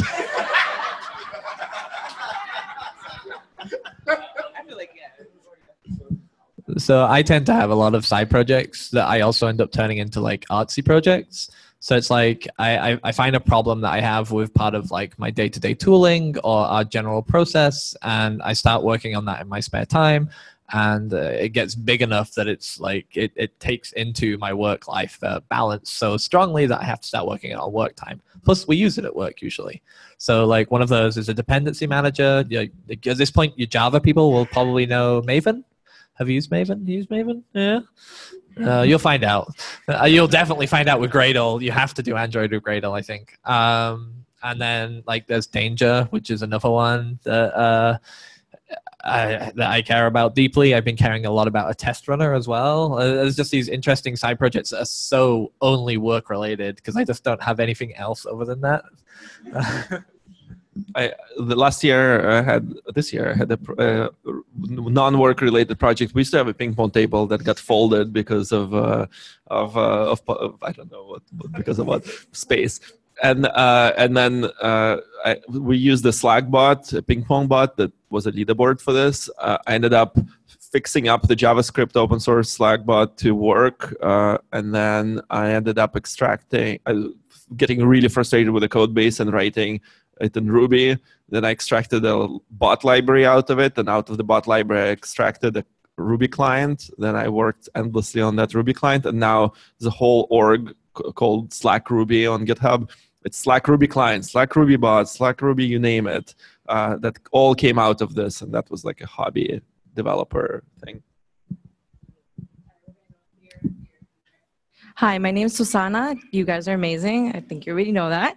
And my question is, your code is mostly very structured and has particular purpose in supporting how the company grows and works. What are some opportunities for innovation that you see for Artsy?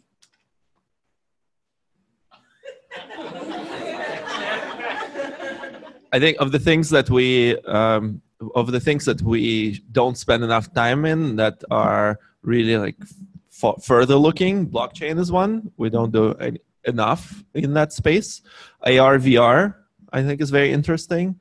Any one of you could contribute to our mobile app and AR, VR experience if you wanted to, if you had enough, got time. It's probably a complicated side project, but probably really ambitious. But that's something we never find time to do in our regular business priorities, because most of the business priorities are kind of like boring stuff, like selling art and things like that, and making user experience better in that space. So the company is still not profitable and has way to go on that in there before we can really spend money on moonshots or research and things like that. Yeah, I very much echo so many cool ideas that we haven't yet got into about bringing the art experience more personally into the digital space with technologies like AR, VR, and just various mediums. Like we still very much support mainly your paintings and sculptures, and I'm a computer art major, so I'm very much interested in rich media work that is interactive or video based, and even extending that into AR and VR technologies. You could see Artsy really becoming a revolutionary platform for that kind of medium.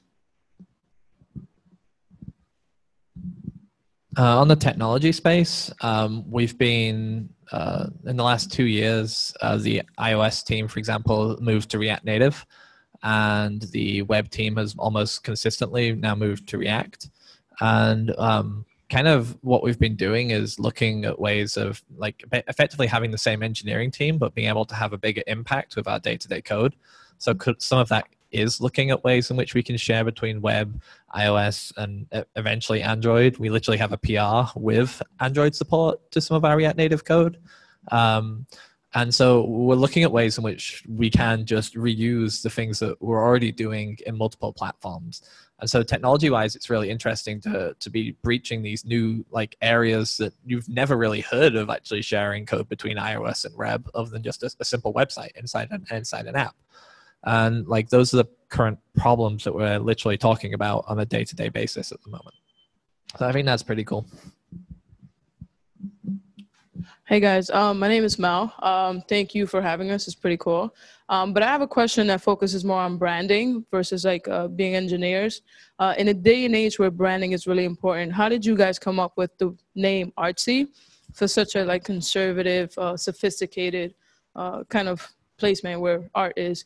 And secondly, would you guys say that as an engineer going into like job roles, would you guys focus on being that conservative engineer, or kind of spicing things up and adding your own flavor and showing them who you truly are? Those are two very good and very different questions. I'll answer the first one because I'm probably the engineer who has the most context from the early days of that. Basically, it was the only available 5-character name that started with A, that like art was in the name, and it was short, and we had a .sy Syrian domain server way back in the day. And so it was like, it was available and affordable and it had art in it.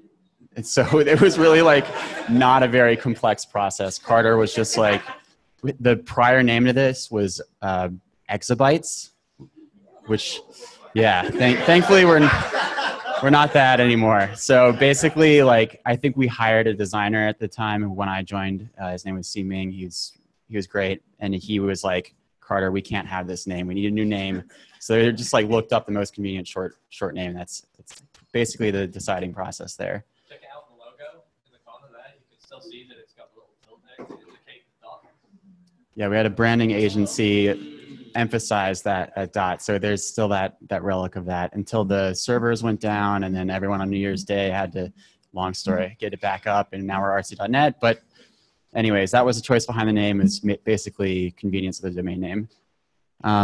Wish there was something better to that. But to the second question, if I'm remembering correctly, is basically picking between a more conservative engineering trajectory or really being able to show. Sorry, can you repeat that question again? The second one. My voice is just loud enough. But it's basically, should you show them who you really are, or like focus more on like I come from a corporate setting, and there's very rigid. They follow these guidelines. Would it be more flexible? Would you show them like your big league fun, or how would that kind of? Yeah, I mean, I think showing definitely. Personally, I would want to only work in an organization that would like to see that and would have emphasis on those unique qualities, especially Artsy. That's a very compelling attribute we look for in candidates. So to that effect, if like you were looking for organizations that have great work environments and positive culture like Artsy does, it's definitely a help on your application process. And generally, I would say emphasize that is something that should be highlighted, and probably some of your best work is behind the work, your passion projects, and showing your true self. So I absolutely think that should be the case. I mean, maybe certain organizations would want you to emphasize bullet lists of I have XML experience and this and that experience, but some of the more rewarding organizations that you can work for are going to be looking at those kind of unique experiences, those unique projects. So I think it's a good thing. So Artsy Engineering has actually spent some time branding itself in some playful ways. We used to have a lot of Easter eggs on the site. You can still see some relics of it if you go to artsy.net/humans.txt. There's an Easter egg count. I think we are down from the 7 Easter eggs that we had. We should update that one. That could be a PR too. Once you found all the Easter eggs, you can update the humans.txt file with the actual number of Easter eggs we have left. But for a while, you could you could do the Konami code on the iOS app and turn it into ASCII, the whole thing. And so that's a little bit of our global corporate identity in there. The Doge mode was great. Yeah, what's the Easter egg for Skrillex? Yeah, if you go to any artwork on Artsy and add and type in the search bar, yeah, you'll have a party.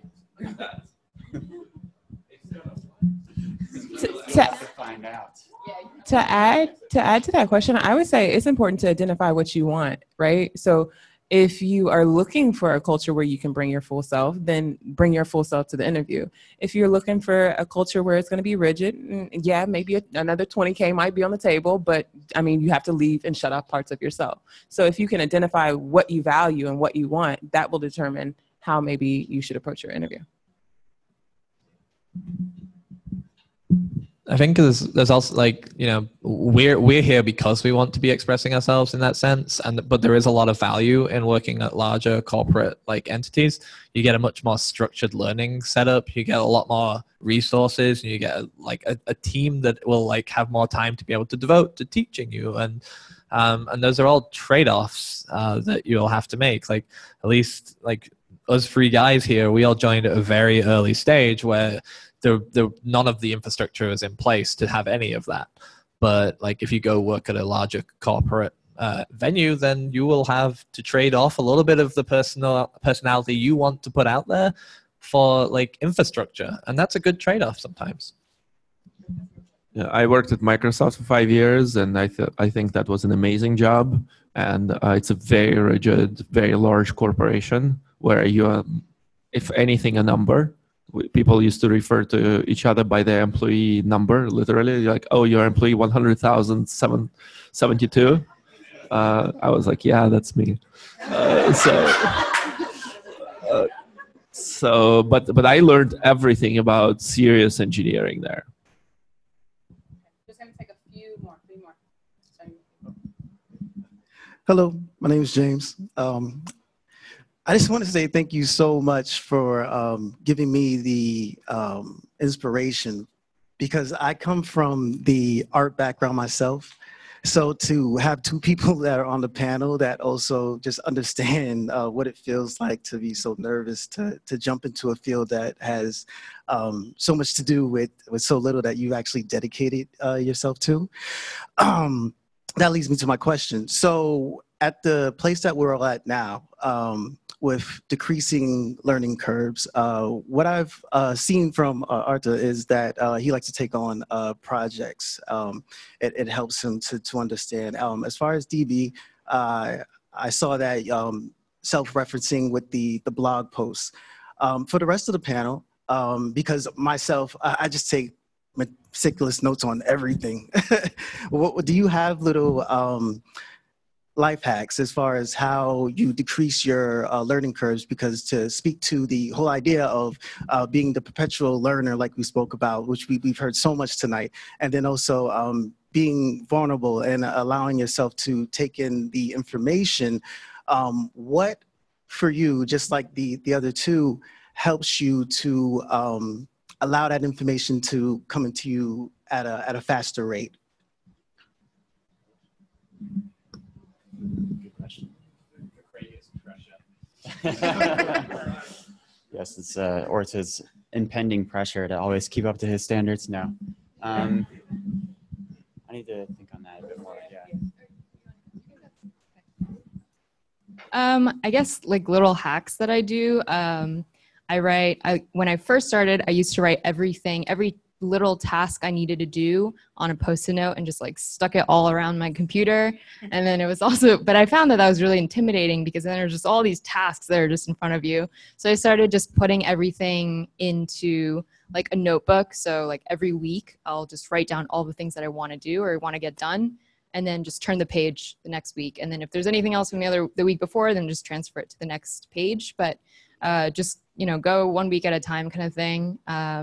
And then I also have like an Evernote, the Evernote app just for note taking. And I'll just, every time that there's like a, small like Mongo query that I need to remember, or some kind of small bit of code or small idea, I would just put that in a note and just try to be organized there. But you can find your own way of organizing notes. I think putting that in like a public setting would be a better idea, but that's something that I still need to work on.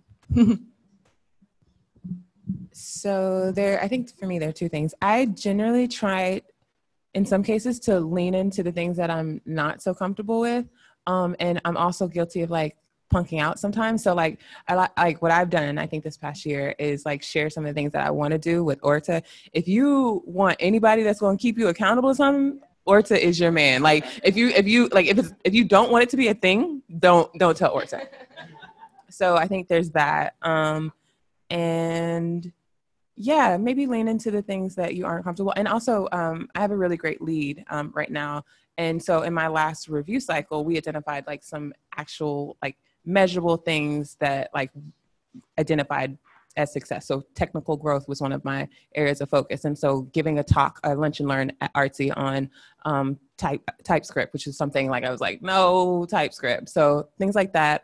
Another one was saying no to a stakeholder that had an ask for like maybe a feature request or a bug fix, and like encouraging them to like write an issue and go through our process. That was generally uncomfortable for me. I'd be like the one that would do all the things for the people sliding in the DM and asking for like, can you just fix this thing? So like those things, like actionable, measurable goals, I think has really been helpful. Oh yeah, another thing. So I think used to be really apprehensive of asking questions in the open, like on our Slack channel. Like that used to really intimidate me. It sometimes still does. But I would like defer to asking my lead just general questions and technical questions. And he would, answer my questions, but then encourage me to share them with a group and explain that it was actually more helpful for me and the group at large to share those questions, and that questions were okay. So like in sharing those questions, one, I got more people to help answer the questions. And then also because there is a record in Slack, anybody who else might have that same question could refer to the question that I had. So then it kind of like demystifies and makes asking questions not so scary.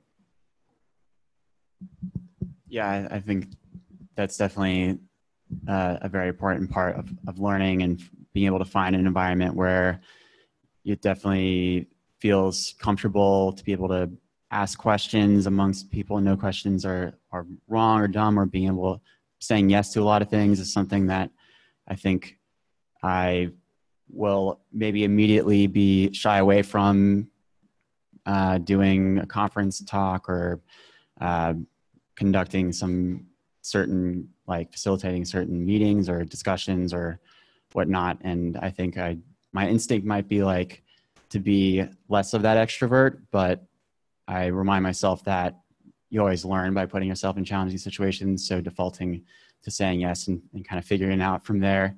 Even when that comes to code, it's, you know, if there's a project that I might be intimidated by, I'm like, let's go ahead and fork this and make the first the first pull request to start a discussion and try to kind of dive into that deep end and rip off the first initial ice-breaking Band-Aid and really try to just open up that discussion and kind of break that first barrier and get past the anxiety of maybe this code is going to look bad, but if you put it out sooner, you get through that sooner and you learn faster. Yeah, and I echo a lot what Con and Christina said too.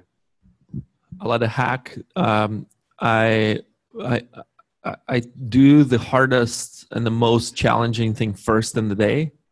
So I commit to it, try to commit to it the day before, and then I wake up and this is the first thing I do. And it can be solving a problem. It can be in my job talking to people about difficult things. It can be anything. But it's the thing that I've been putting away for a long time. I'm going to commit to doing it first thing in the morning. And that helps me a lot getting through it. Well, you get one more from me. Mine is probably your inbox can be a stream, like to maybe not obsess over getting inbox 0 and to just like actually sometimes let things fade away. If it's important, it'll probably come back up again. I maintain literally hundreds of smallish open source projects and regularly just let things drop in the hope that either someone else will pick it up if they care, or I just don't care, and that's also fine. And so sometimes just if there's lots and lots of small things, just saying it's not a priority, or maybe not even saying anything, and just expecting somebody to just assume that it's not a priority for you. Yeah, I like that. And to add to this, you choose what fails. And the most important thing can't fail, but the less important thing can fail. It's okay. Don't do it because it's easy. Let it fail. Sometimes it's okay.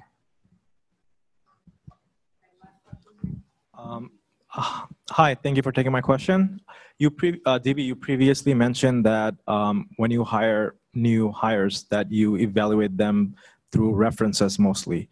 But for us, how would you best evaluate in Artsy fresh graduates? Yeah, we do references on you before you graduated. So whatever it is that you did in your past life is your reference. So I think references is not a checkbox anymore in most companies. And I encourage you to find the people who are your best advocates, the closest to the job. So of course, if you've been programming before, ideally it should be your previous manager or their manager or somebody like that, but actually would be your best foot forward. The people who, I'll give you an example of a reference that I had to do for myself. Like I wanted for a long time, a while ago, to do due diligence on projects because I've been advising startups and so on. And I'm like, oh, this is interesting. I get to dig a little bit into their technical stuff. And they're like, have you done it before? No, but like, why would I hire you? And so I had to come up with references who could speak really highly about myself, about my ability to do this. So I found startups that I was advising and suggested that those be the references. So similarly, like I did not do the job before. I literally have no idea if I'm even qualified to do the job. But I will find a reference that will speak to, which I will find somebody who's convinced that I can do the job, and that's my reference.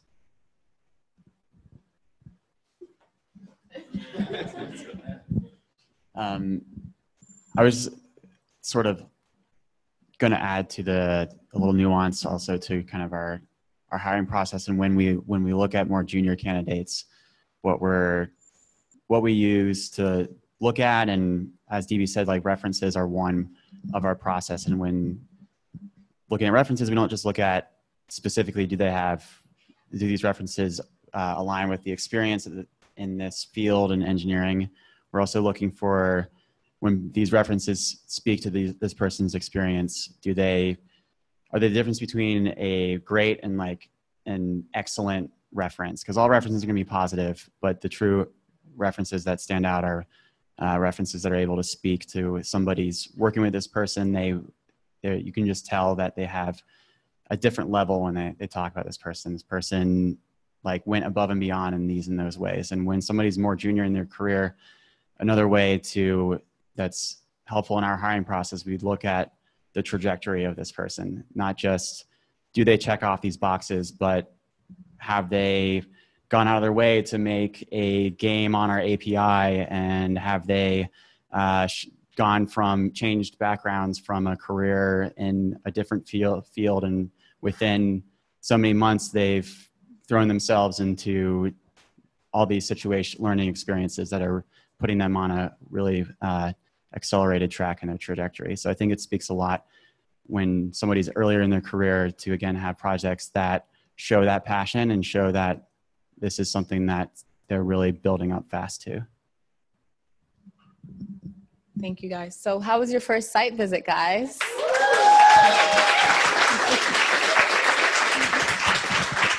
Thank you guys so much for having us. I'm sure they'll stick around for a little while if you guys have any questions, but otherwise you guys are done for the day. You guys are hilarious. Thank you. I can grab.